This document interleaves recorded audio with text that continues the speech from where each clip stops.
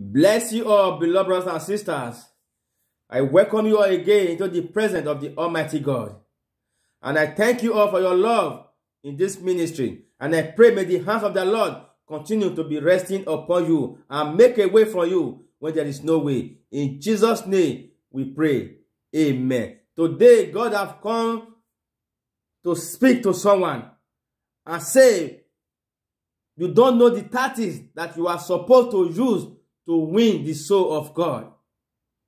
But today I have a good news for you. According to Mark 5 verse 6, but when he saw Jesus afar of him, he rise and worship him. This is a man that was possessed by a spirit of demonic. But the moment he saw the Son of God, he recognized him. And inside that difficult, he was worshiping God. And that moment, God showed him mercy. Today, brothers and sisters, not every time you need to be murmur. Not any time, every time you need to be complaining about God. Why me? Why me? You need to stand up from that situation and say, Lord, I thank you.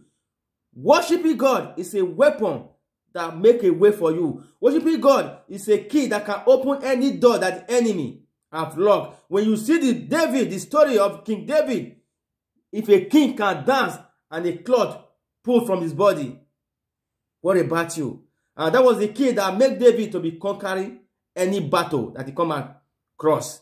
Today, may God make you to recognize him in time, so that you will know the strategy that you can use to win the soul of God. As you hear my voice today, it shall be well with you and your soul. In Jesus' name we pray.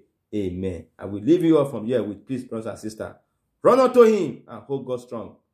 Peace of the Lord, I live with you. Bye-bye.